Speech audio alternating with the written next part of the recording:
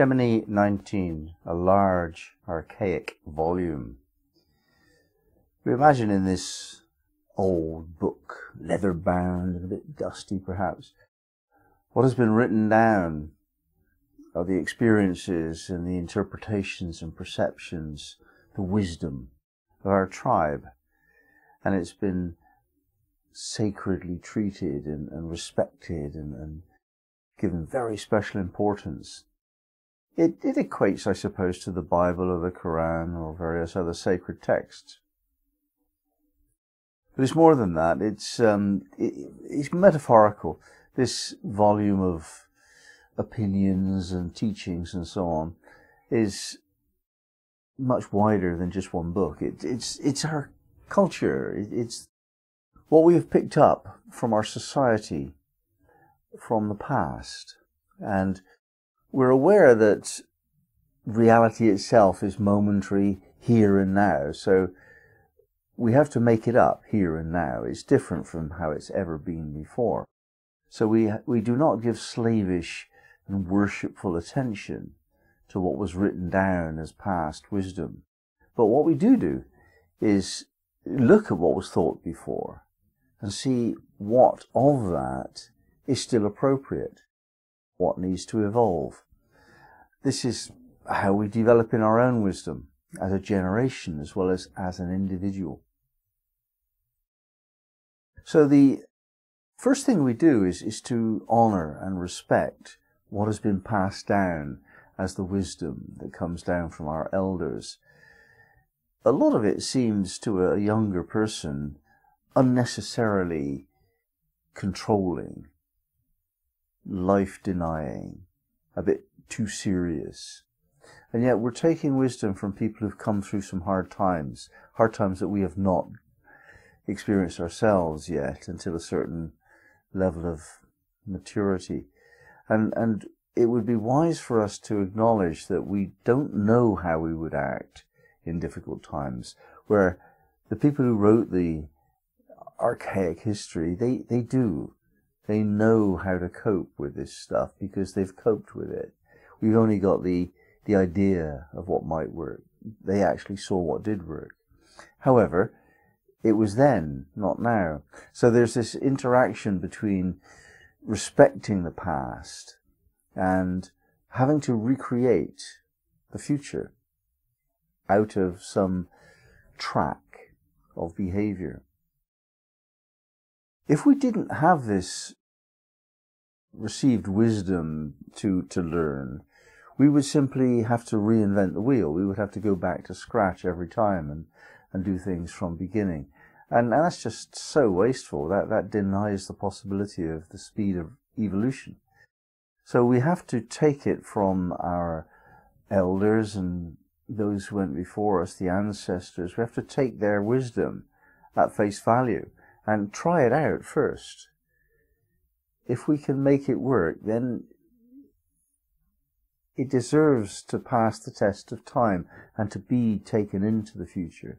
If it doesn't work, then we need to rewrite it, make our own minds up about what we need to do now.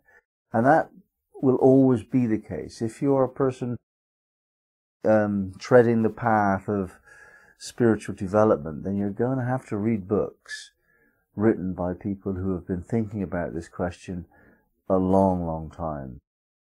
We go back for thousands of years and people were still philosophizing and working out the nature of reality.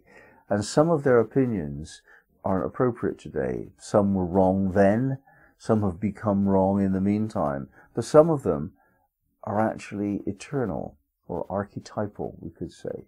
Certain things that we can actually study from the past, we need to keep them alive, and we need to give them lip service, in other words, speak of them.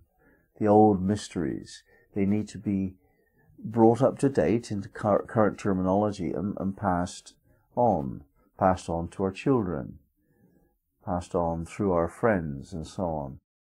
Otherwise, these wisdoms, these powerful series of words of guidance and so on, otherwise these have no value, that they're not given the importance that they deserve. These are more important, these wisdoms, than our buildings that were built 1,000 years ago, keeping them alive because it's giving us a window into history and the mistakes that we've made then, the wisdom that we learned then. This is kept alive in various different ways, and through architecture and other ways of honouring the past. Yes, it's very important, but nothing as important as the written word that is understood on a somatic level, the body sensation of that wisdom. We need to recreate that wisdom in real form as body knowledge, and then rewrite it in current phrasing and so on, so that it's actually kept alive as a real thing. Unlike ancient books that have not been reinterpreted in the modern vernacular, we can't understand them properly. Their metaphors are all bent out of shape. Their specific wisdoms are sometimes simply not contextualized. Thou shalt not kill in the Bible. Well, what does that mean? Does that mean kill other people? What about the military? Does that mean kill animals? What about meat eaters? You know, what does it mean? I kill things. I kill mosquitoes. I kill, not myself, but I get somebody else to kill my meat for me. What about that? You know, was this a metaphor? Did it mean like thou shalt not kill people? We don't know what it means, really. And even if we do know what it means, we don't know whether it was actually meant to be an eternal truth or a localized truth.